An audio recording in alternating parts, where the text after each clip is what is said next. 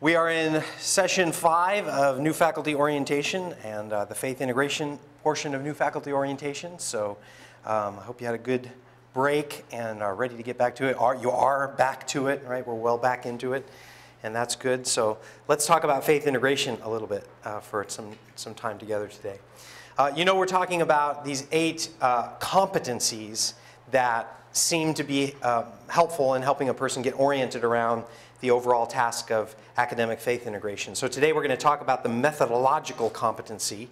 And this one is a little bit tricky to talk about because what I believe most deeply is that the most appropriate methodologies are going to come through your discernment of your discipline and your engagement of this over time. It's going to make sense different for an English professor than for a physical therapy professor or psychology professor. And so finding our way into that is, of course, an ongoing challenge and opportunity. But what I want to try to do today is introduce you to a generic methodology that comes out of our faith tradition in the Wesleyan community and introduce some ways to approach that I think will be helpful and can be tailor-made to your disciplinary particulars. I'm teaching a class right now in the leadership program related to learning and learning theory and how that relates to leaders. And this is a book that I've been working with my students. Tonight's the last night of class. Glad for that. But I came across this quote, and it related to, I think, what we're trying to do here together as new faculty. When a person has really mastered a concept or a skill, she can be playful with it. Spontaneity and improvisation are more possible for the competent. And you know this as a person who's got advanced degrees, that when you get to a certain point, you can feel comfortable to play around in the areas where you've become somewhat of an expert. And I think faith integration and the competencies related to that are the same way, that over time, as we develop these skills, they're going to allow us to be unique in how we approach it. So that's my hope in this whole experience. Let me define that methodological competency for you. This is the ability to understand and then determine from a variety of options the most appropriate approaches to achieve discipline-related faith integration goals applied to teaching and scholarship. So a good part of what I'm going to do today is ask us to step back from the classroom and to think about how we approach this as a scholarly endeavor, as a task that academic people do. You're going to hear examples that apply back into the classroom, but I'm going to imagine you and imagine me in the places of preparation, how we go about orienting ourselves to this particular work and the methodology and methodologies that might go into that. So let me get you talking to each other for a few minutes. Would you talk around your table about this for just a few minutes? Is there something in your life for which you have perfected a method? If so, what is it?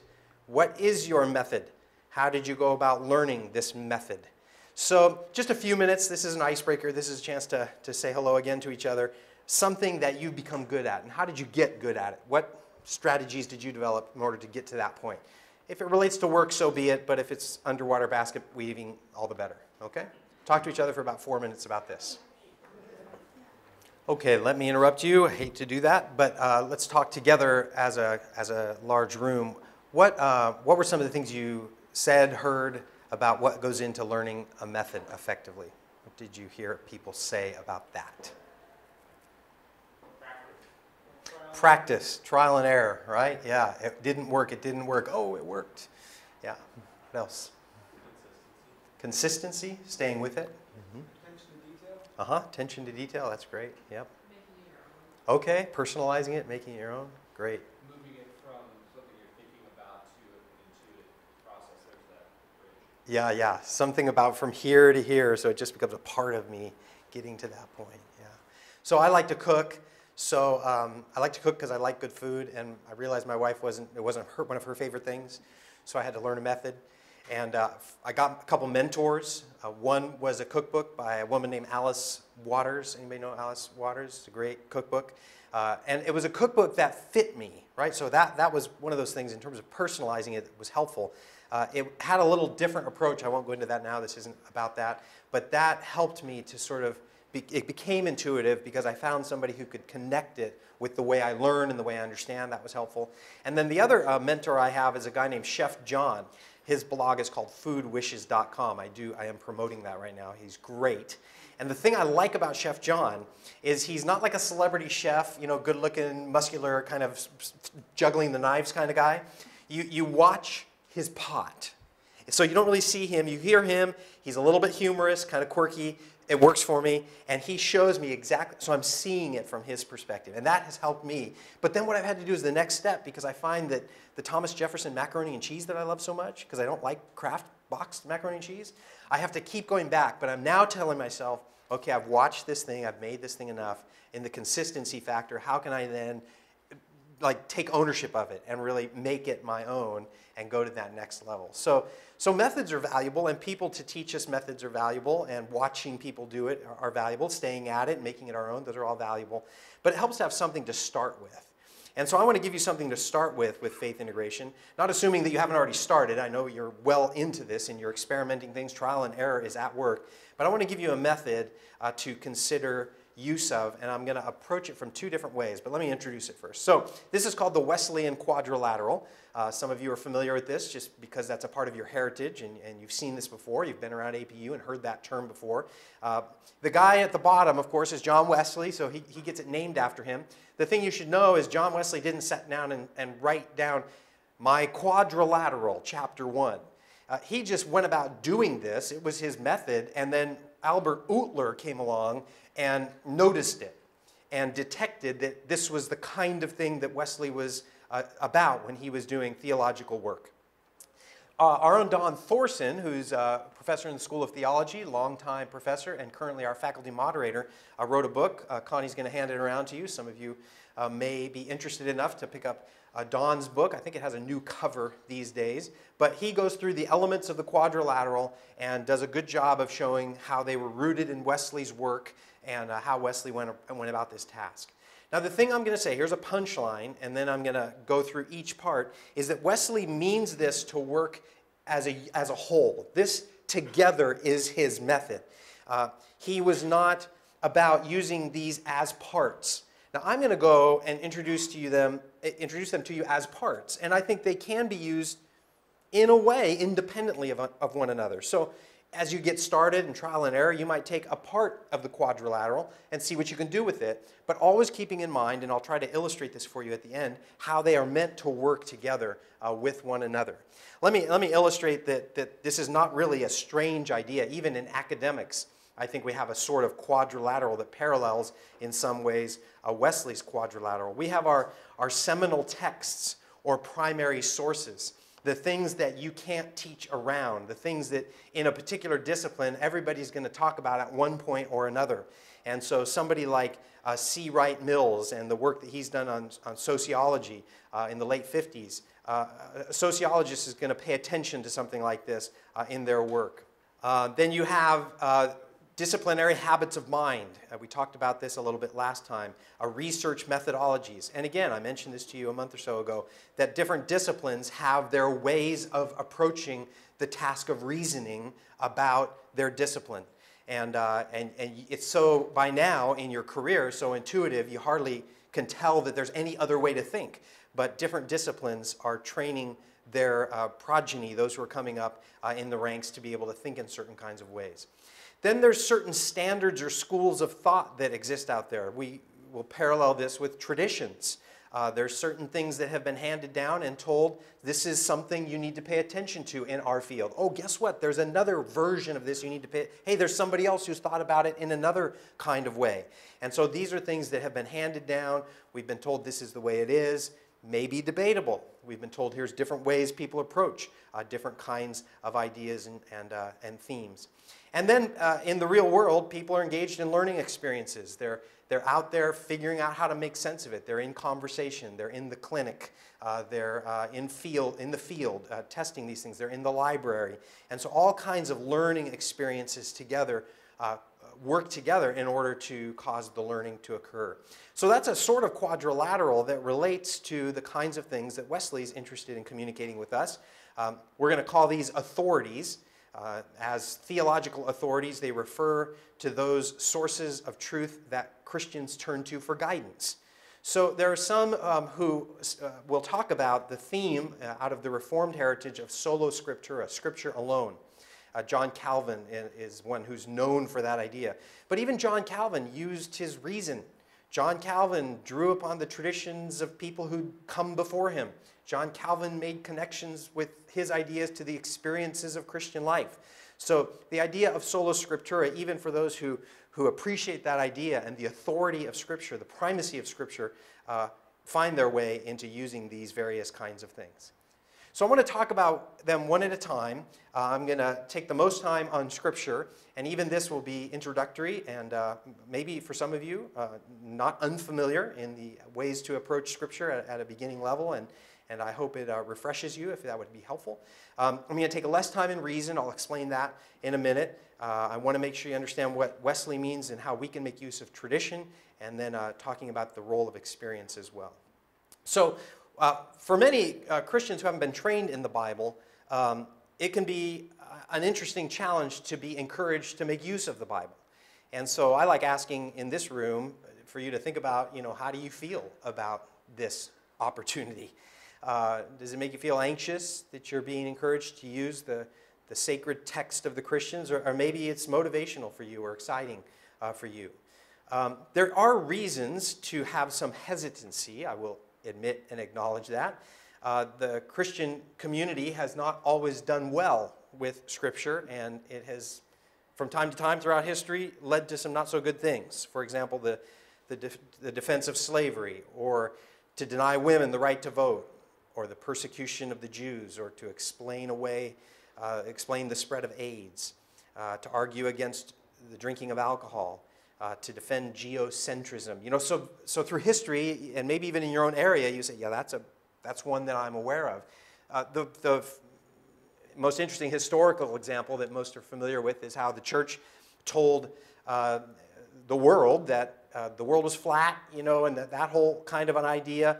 And Galileo decided that the world revolved around the sun rather than the sun revolving around humans and such. And even good people who we otherwise might trust got caught up in the confusion of this. Look what Martin Luther said. He says, people give ear to an upstart astrologer, speaking of Galileo, who strove to show that earth revolves not the heavens or the firmaments, the sun and the moon. Whoever wishes to appear clever may devise some new system, which of all systems, of course, is the best. The fool wishes to reverse the entire science of astronomy, but sacred Scripture tells us that Joshua commanded the sun to stand still, not the earth. So even Luther, in his interpretation based on what he had received, was caught up into that misunderstanding. So let me say a couple of things to you about Scripture that are big ideas, but I hope will help you in the kind of work that you'll do. One thing I want to say at a start is to think about the Bible as one story. That, yes, there's 66 books, and yes, there is a myriad of authors and numerous genres that unpack the literature of Scripture, and all of that needs to be considered and a part of our work. But if we see it as a narrative and as a story from beginning to somehow the end, and the different things that God is at work doing in there, then we can ask ourselves, well, how do we connect with this larger narrative? Alistair McGrath, the philosopher of virtue, talks about how you can't know where you are until you know the story that you're a part of. And this is a part of our story. Now you know, and I hope you're embedded in the story of your discipline, but this is the even bigger story. So how does the story of your discipline fit into the story of God at work in the world?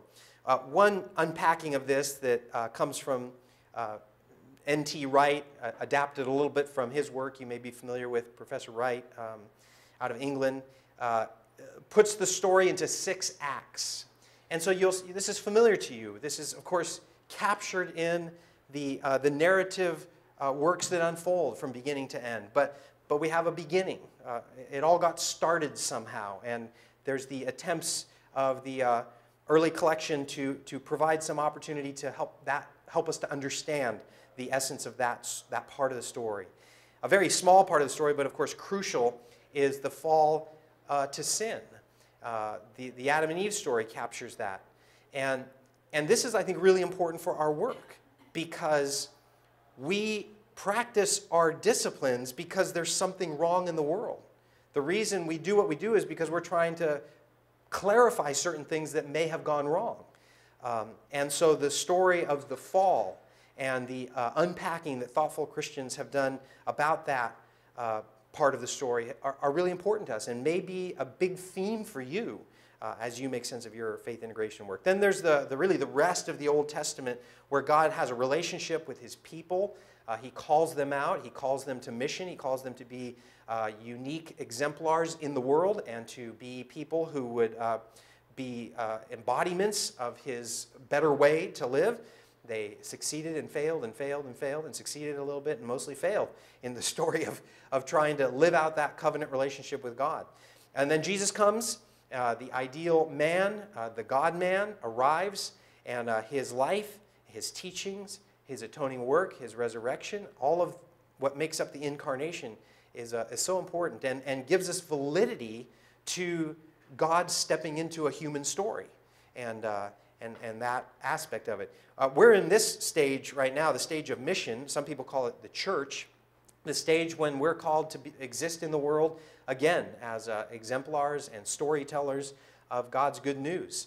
And this invites us to make disciples of the nations and to be influencers across the globe. And the story has a kind of culmination, too.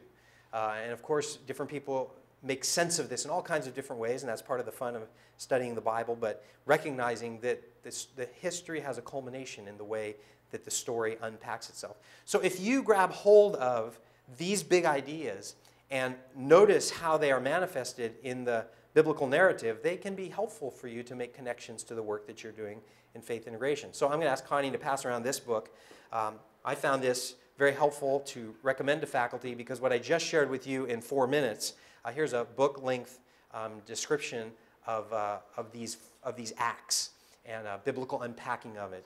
And it will bring your familiarity with Scripture to life in a new way, and you'll see some connections that I think you would really appreciate as well. So let's go from the big to the small, okay?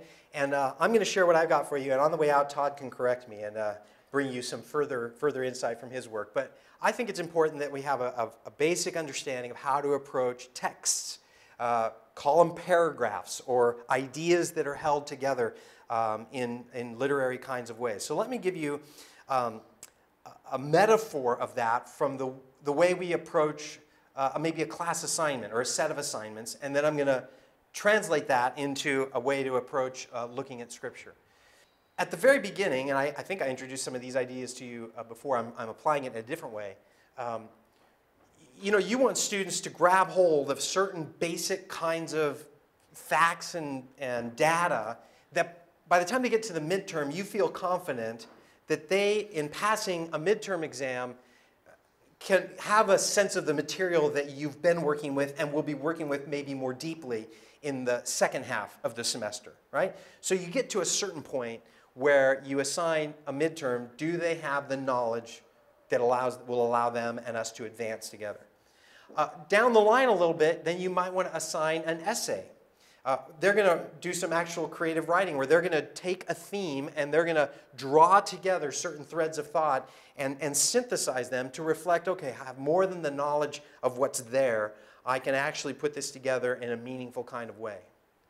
In the end, what we might want to do is ask them with a group of other students to engage in dialogue and to produce a kind of project, to get something in place that can be presented, that can undergo a more robust critique, that offers meaningful application for their own effort and study and for those that they'll be presenting to.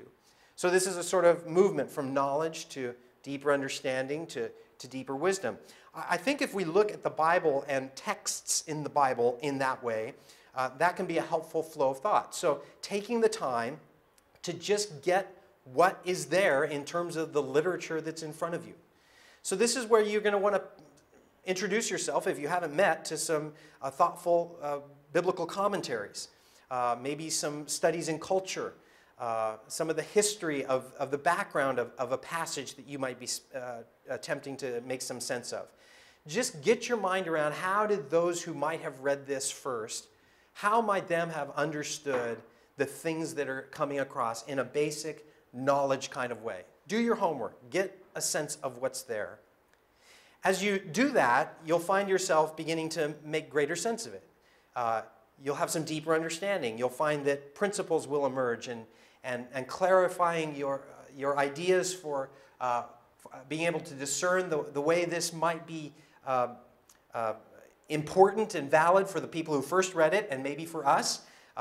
We want to always avoid being presumptuous that our interpretations are for everyone, everywhere, every time, but you can still get a sense of the eternalness in a passage. And so seeking to unpack it in that kind of way, beyond just I did my homework, I've got all the knowledge, I've got everything piled up, but I've made sense of it. And then wisdom is the sense of being able to apply it with some confidence, being able to make connections to, in our case, the work we're doing in the academic context in a meaningful way, appropriately applying principles to the work and ideas that we're working with today. So let me give you another metaphor in that, just an illustration of that.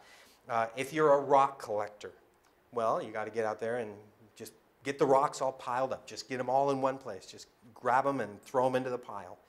That would be kind of the gathering of the knowledge. Then move to understanding. Well, how do these things order themselves? How do they find themselves with things that are like them and distinguish themselves a bit from things that are different from them in terms of I've really come to understand the passage and what's here and the ideas that are beginning to flow out of it. And then create something. What emerges in your imagination and in the application of that that can make something beautiful in the world of ideas and in the connections that you might want to make to your work. So I don't know if you guys know Andy Goldsworthy, the artist. Anybody familiar with Andy Goldsworthy?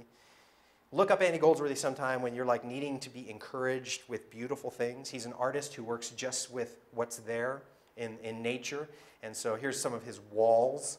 And out there gets commissioned and shows up and does these amazing kinds of things. So type his name into your Google search engine, not now, some other time, and I think you'll be encouraged by that. When it comes to faith integration then, it's this toggling that we do between the area of knowledge that we love and are committed to and know and have studied and biblical knowledge. And we want to understand deeper the field that we're engaged with. And then how does that come into conversation with faith-based understanding? And we want to keep working in our field to greater application and creation of new ideas, applying our imagination. But how does that work itself out as godly wisdom? So this constant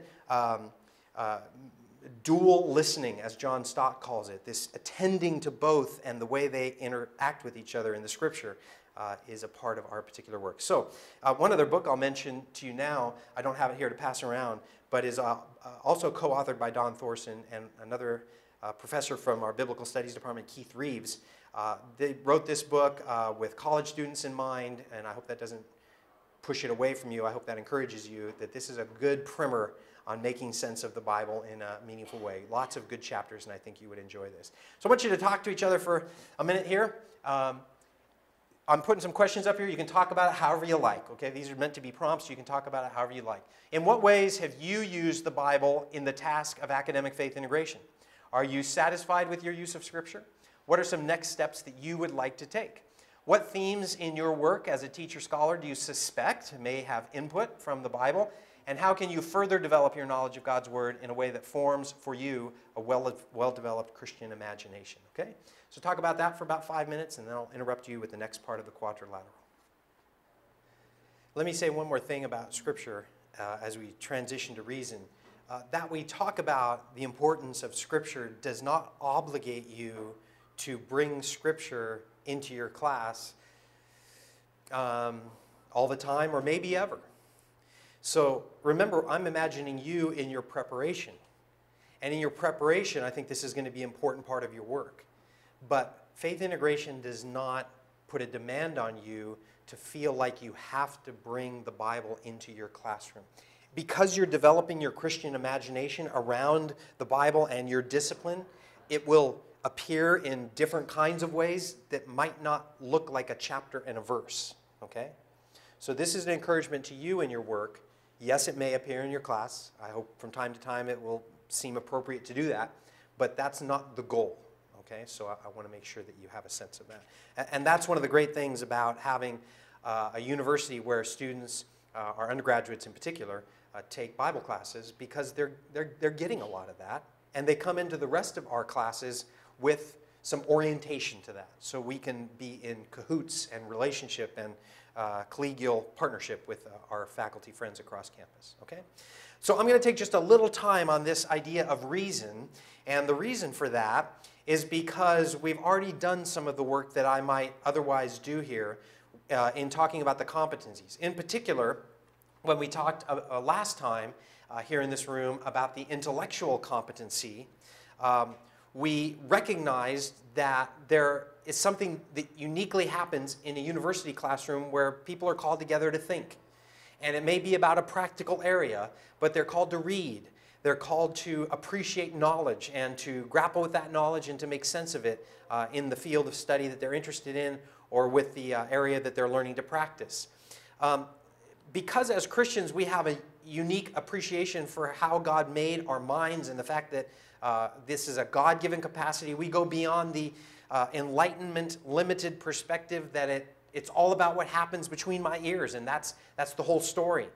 We can appreciate the kinds of commitment to thinking that emerge there, but we don't want to have that arrogant perspective that says we can arrive independent of conversation with God and conversation with others and recognition, humble recognition of this being a gift from God that might otherwise have emerged from a modern era. And I think a lot of the postmodern conversation is leaving that sort of limited idea behind, and yet we bring a new perspective. So when we come into our classrooms, and again, this is what we did last month, we talked about different ways that we can use faith integration for intellectual development with our students. That may involve intellectual virtues, helping them to learn to appreciate certain authorities, recognizing the role of faith integration related to those disciplinary habits or methods of mind, how faith integration and critical thinking come together, and the disciplines involved in study. We talked about reading being one place where faith integration has an opportunity. The other connection I'll make to reason here is in this idea of the disciplinary connection. Because Wesley, for example, approached reason not just that he appreciated God gave him a mind and he wanted to use his mind to think well, but that God had given other people ideas as well, and that he wanted to draw on them. So while not always, because the times were when they were a couple hundred years ago, he didn't have all the best knowledge that we have today, and of course 200 years from now people will have more knowledge than we have today. But Wesley was interested in a broad area of subjects, for example, medicine. Wesley studied the medical literature of his day and paid attention to the most up-to-date, thoughtful thinkers on medicine, and he wanted to do some work on making sense of that from a Christian faith perspective. So Wesley says, to imagine that none can teach you but those who are themselves saved from sin is a very great and dangerous mistake. Give not place to it for a moment. So part of the idea of reason here that we'll emphasize is that your discipline has provided you with reasonable thinking from a lot of reasonable people, and that needs to be brought into the conversation as well. Use your mind and appreciate and access the minds of others in that which they have produced in the scholarly tradition. Okay, so let's move to tradition, a little bit of an elusive idea, and I want to see if we can make sense of it. That word tradition gets different kinds of reactions from people, especially in academics. I remember one time in my early career here, one of my supervisors, I won't say which one up the chain, noticed that I didn't have, all of my books were less than, I think there weren't any, how do I want to say this? I didn't have any that were younger than 5 years old or something like that, right? So if I said that right, you get what I'm saying. The principle of if it's newer, it's better, right? And the more recent knowledge is the knowledge that matters. I shared that with my friend Steve Wilkins, and he says, well, I'm in big trouble because my authors are people like Aristotle and Socrates and Plato, and they're way old, you know. And yet some people think that you have a hard time improving on some of these people. So tradition often gets dissed. Even the Reformation was concerned that tradition had obscured the gospel. The Enlightenment folks said tradition ties us to a superstitious past. We need to get past all that into some more scientific ways of understanding the world. Even in our own country, we were about escaping the bondage of the English tradition. But I want to encourage you, and Wesley does as well, to appreciate the value of things that are old and things that have come before us. So Jaroslav Pelikan says, tradition is the living faith of the dead. Traditionalism is the dead faith of the living. And I suppose I should add, it is traditionalism that gives tradition such a bad name. So tradition is something to really appreciate. G.K. Chesterton talks about tradition as the democracy of the living and the dead, because not just those who are alive have a chance to give a voice to things, but those who have come before us have a chance to have a voice. Tradition actually helps us to find the necessary resources to wrestle with contemporary situations. How do we make sense of what we're facing today? Well, we ask, how did people in the past struggle with similar kinds of things? And our discipline have all of these things that, again, we've inherited. They're traditions in our work as academics that we draw on. So traditions have value. In terms of Christian faith tradition, this is the recognition that the Holy Spirit has been faithful at continuing to support in God's people over time the passing on of the gospel message and of the message of the scriptures. We have this great cloud of witnesses who have received and then passed on, received and passed on, received and passed on the insights given to them by the early teachers, prophets, apostles, and others. And we're grateful for that. That's a part of what sustains us and reminds us that God is at work. What does tradition do? Well, among other things, it plays a normative role. It tells us what we should do. Now, you can disagree with that, but certain things at certain points in history were decided that this is what should be done. Whether it be in Acts chapter 15 or the Council of Nicaea, certain standards were set.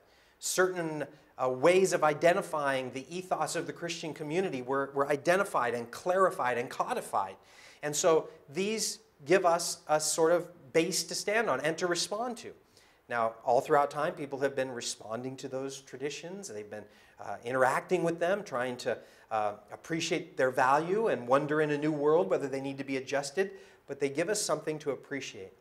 Stanley Hauerwas says that the traditions of the church that are encapsulated in the Christian story are the bearers, this is a great phrase, the bearers of rationality and innovation.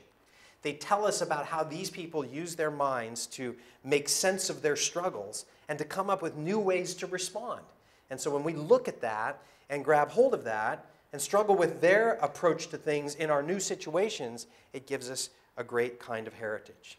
So what can you do to grow in your knowledge of tradition? Let me give you a few suggestions here. One is to pick up a book like Alistair McGrath's, where he talks about 10 Christian thinkers from the past. If you want to just to begin to expose yourself at a beginning level, this is a short book, short chapters. Who in the heck was Augustine of Hippo, and why does he matter to me? Well, he may not, but he may. He may actually surprise you with some things that he has to say, or John Calvin or C.S. Lewis. So this is one place to do that. Another couple of books I want to tell you about, Connie, hand that one around, Theological Aesthetics. So for my friends in the College of Music and the Arts, this is a book I recommend to them because what it does is it has short readings from the last 2,000 years from people who've been thinking about beauty and artistry and craftsmanship and music and art, all the things related to aesthetics. And it tells us that we're not the first people to begin thinking about these things. So to draw upon and to respond to and to interact with, in that book you're going to find people who say Christians have no place in the theater. Anything that creates an image is against the scripture and it should not be a part of Christian practice. Well, good. Then our people who are about art and sculpture get to struggle with how Christians have struggled to make sense of these ideas, and they have some of these early writings to pay attention to. The other one that's there, small, a source book in Christian political thought does the same kind of thing from a political perspective. I don't know if there's a book like this in your area, but drawing on the thoughtful input of people from long ago can be a great place to go. Here's a second thing that you can do related to tradition. And so here's another book coming around. How many have seen this book before by Richard Foster? So it's not the whole story. It's short summaries of, but you'll notice the key thing here, streams of Christian tradition. He doesn't call these denominations, he calls them streams because it's where big ideas in Christian faith come together around different groups of people who try to sort out how to follow Christ in light of those commitments.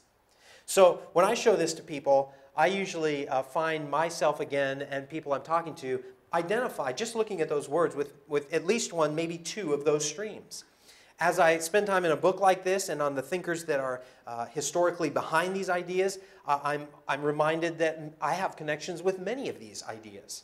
And that there's some rich wisdom that maybe wasn't a part of my denominational heritage, but that might have something to say to the work that I'm doing in my field. So in my work in leadership, teaching leadership, I draw upon the social justice stream and actually the contemplative stream a fair amount. Helping leaders who are otherwise go, go, go, busy, busy, busy, do, do, do, to learn about contemplation. And so I draw upon that stream. It's not the stream of my childhood, but it's a stream I've come to appreciate and draw from in helping leaders to know how to be still and to know God as God and to take time away for solitude and spiritual discipline. Now, I just have to give the caveat because if you're looking at the table of contents, you don't see the scholastic stream in there. Steve Wilkins and I were thinking about this. We thought we think Richard Foster left one out, the stream that many of us as people in a university have some commitment to, and that is to the thinking aspect of Christian life. And so we added that one. But the streams are another place that you might go. Richard Foster's book is one place to begin. A third place to go is your own denomination. And if you don't know this, then you should know that APU is interested in supporting your depth of knowledge and understanding and appreciation for your own denominational heritage. Now, as you go into that, you might find things that surprise you in beautiful ways or not so beautiful ways. And you might find things that your denomination has to say, your denominational tradition, to the work that you're doing in faith integration. You may not. Okay, so this isn't like a guarantee that every denomination has thought deeply about your area. But maybe implicitly, there are some connections that you might make. So this is the kind of, again, toggling that you want to do. You want to think about all the stuff, the traditions of your discipline, but then think about these different aspects of Christian tradition. And might there be some conversation that could unfold between these things that would give you some interesting possibilities. And by the way, when you think about the last 2,000 years, and if you want to go further into the Old Testament and the heritage we have with the people of God in Israel, are there any of these topics that haven't been tackled or taken on? Certainly not, right? It's out there. You may have to do a little digging to find a tradition-based connection to what you're doing, but it's there. One of the things that I think is a good metaphor for this is the Talmud. And Todd, maybe you can help me a little bit with this. So is that shalom? That's right. So backwards to forwards, the sh over to the shalom.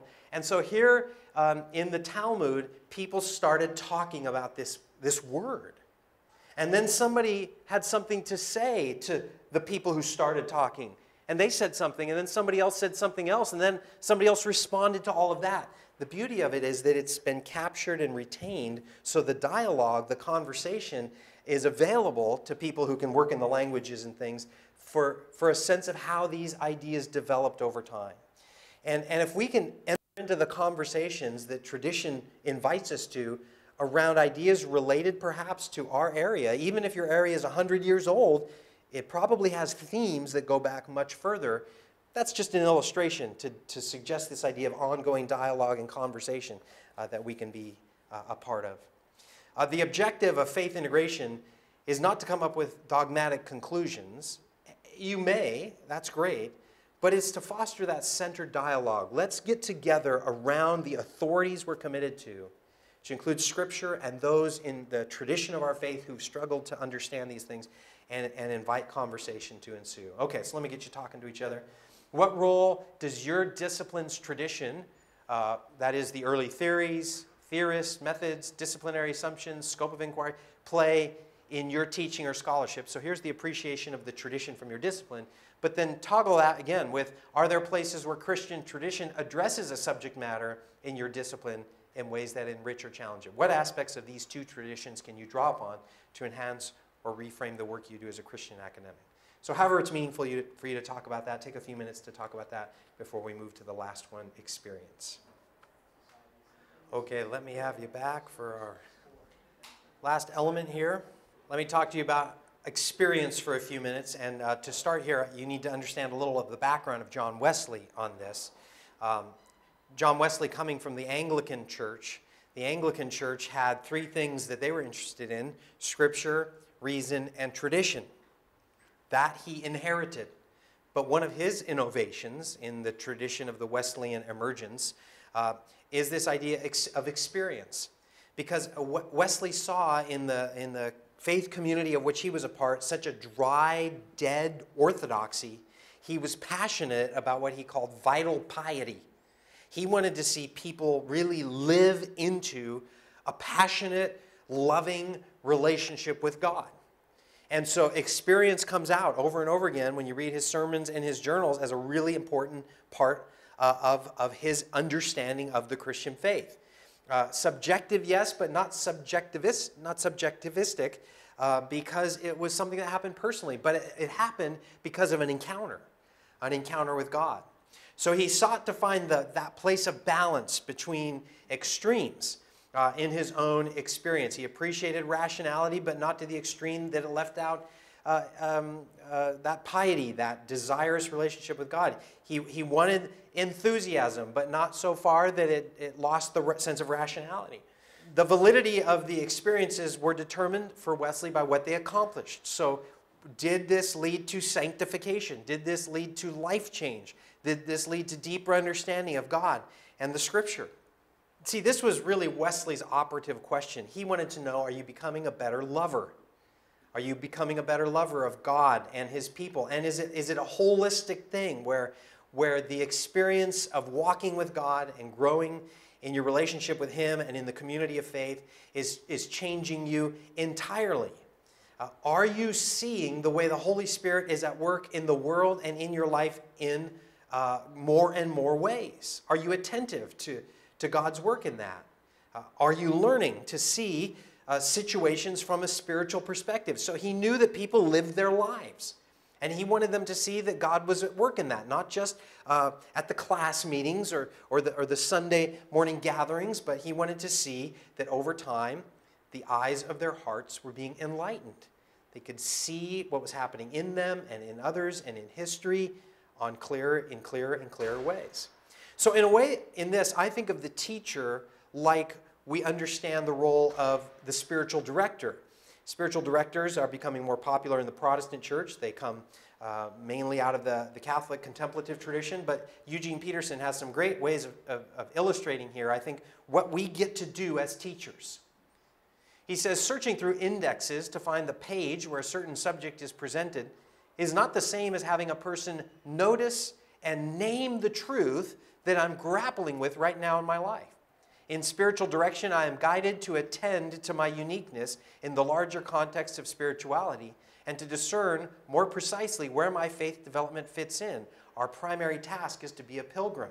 So we get to be these people who help point things out as students are making the connections that emerge between faith and their life and the topic that we're engaged in studying together. We get to help them as pilgrims to make sense of these things. It makes me think, of course, of the Pilgrim's Progress book and the encounter that Christian had when he stopped by Interpreter's house. And after Interpreter took him to see many excellent things needful for his journey of faith, here's what Pilgrim says as he departs. Here I have seen things rare and profitable, things pleasant, dreadful, things to make me stable in what I have begun to take in hand. Then let me think on them and understand. Wherefore they showed me were, and let me be thankful, O good interpreter, to thee. So we get to be the people who point to things and make sense of things and help deepen understanding of things as our students are with us. Back to Peterson. He says a Christian's need for personal spiritual director cannot be delegated to books or tapes or videos. Sure, we use those things, right? Maybe not videos these days quite as much as when he wrote that, but we use those materials. The very nature of the life of faith requires the personal and the immediate. If we are going to mature, we need not only the wisdom of truth, but someone to understand us in relation to this truth. Now, this is something I think that begins in our own work, again, behind the scenes, as we're attentive to the experiences of our practice and the experiences of our study and the experiences of what students will face as they leave our classes. We're thinking about those things. But then when they come into our classes, this is where we're kind of on the spot in an exciting way, prepared to do this kind of work with them. I think it involves naming course-related realities using faith-based language and concepts. So a historian might want to talk about themes in Christian theology like sovereignty and providence. A social worker might want to use the word compassion for talking about the virtue that is involved in the work of a social worker. A person involved in teacher education might draw upon the idea of hospitality to talk about what they're trying to do. To connect course themes and content to life situations via faith-based reflection questions. So can we ask students the kind of questions that help them to say, okay, when we read that book and we then experienced that reality with people that we're trying to understand how to reach, perhaps in a hospital or in a classroom, or people who are paying attention to literature, how do those things come together? How do they connect with each other? We're the ones who get to make those connections or help students to make those connections. To challenge students to make subject-inspired change based on faith-oriented motivations. So something you do because it's your job to teach might inspire them to want to be a certain kind of person. Well, how can you tie that to becoming a better lover in the way that Wesley might want it to go deeper than just because the subject is inspiring? How can we link profession or discipline-based practices to faith-based practices?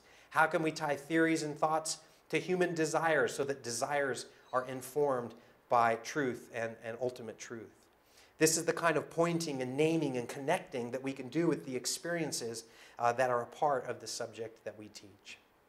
Okay, I'm not going to give you time now to discuss that. I wish I could, but I want to draw this together. So I'm going to do this visually, all right, rather than on a slide. Because different ones of us, I'm going to do this a couple of ways, because different ones of us have different starting points. So let's start with people who are in a traditional discipline where there's literature out the wazoo and there's lots of content, okay? So they can start, people like that can start with reason, okay? So I'm already reading and studying and thinking about the things that people in my world are thinking about. I'm engaged in the literature and I start there like any teacher, any place would. That's the beginning point for some of us, the reason side. The thoughts and thinking of the people who I share a knowledge commitment with and a passion to pass that on. Well, then you can do one of two things. You can say, okay, as a Christian, I want to invite other conversation partners. I might go directly to Scripture. Scripture might have a connection that could allow the literature of my discipline, the reason that has been entrusted to me, and the literature of the faith, the Christian Scripture, to come into conversation with each other. Or you might do the same thing with tradition. There might be a thoughtful person, St. Augustine of Hippo, or somebody out there who's long before you, or your own denominational heritage, or one of these streams, and there might be something in that. Of course, that's linked to Scripture, at least from the perspective of those who practice it, but there might be something that you draw on from that to come into conversation with the thinking of those in your discipline. So eventually you've got those things working in your mind, and you're making the connections, and you're seeing things, and that then results in some opportunities related to experience.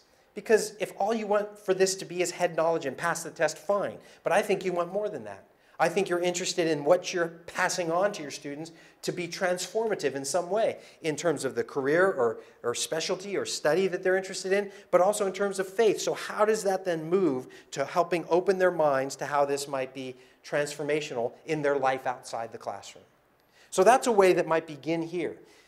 On the other hand, for people in practice disciplines, and that's a number of you here, you might start with the experience side of things. You might use, instead of the word experience there, you might say the situations that people who are moving into this field will find themselves in. Or you might say the practices that they will engage in that everybody in that profession has to do. And then you look at that practice, you look at that experience, you look at that situation, and you really seek to understand it on a deeper level. And then what you do is you might go into one of these other directions. Maybe reason is first. You say, you know what, as I think about that, there's other scholars who've tried to make sense of that practice too. So you might look at the literature that tries to explain or improve or elucidate that practice.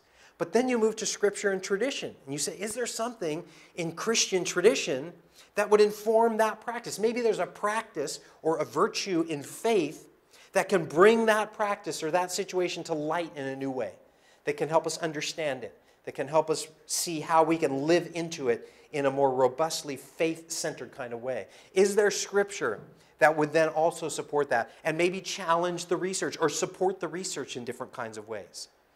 So this is not meant, this quadrilateral, to be a 1, 2, 3, 4 every time. This is where you tailor-make it around things you're interested in and things you're working at and things that you find yourself discovering as a starting point and then building from there. Okay? The quadrilateral can be used in each of those individually, and I think there's validity to that. But over time, and we talked about how you develop a competency in a method, you know, you watch yourself, you reflect on this, you stay at it, you try new things, some trial and error, and eventually it becomes a part of, I think, your conversation, the way you approach it. So some people have done this, what I just described for you, with their students over a semester. Go out and study this situation and pay attention to it. They come back 2 or 3 weeks later. They talk about the situation. Here's some themes, some writing from Christian tradition. Let's bring that into the conversation and reflect on that. How about discovering some scriptures that can inform that? And oh, by the way, there's some thoughtful people in our discipline who are trying to make sense of that too. And bringing those pieces together can help your students to unpack this. The last thing I'll say, and then it's time to go, is that what I just did for you just now in about 4 minutes, we are doing a faculty learning community this year, the whole year, learning to do that together. Paul Schreier and I from the School of Theology have been leading that, and I expect we're going to offer that again next year. So if this little thing and this introduction that I've given you inspires you to say, yeah, I'd like to figure out how to do more of that, we're going deep in that over the course of the year with a group of folks right now, and maybe that'd be something you'd like to do, okay? So I'll just remind you to keep gathering things for that portfolio that I'm encouraging you to collect in your first year here. Whatever kinds of things that are working or you're trying, or articles or experiments or assignments that you can kind of pile into an online folder, and then we'll share some of that with each other in our last gathering together, okay? Thanks for being here. Have a great afternoon.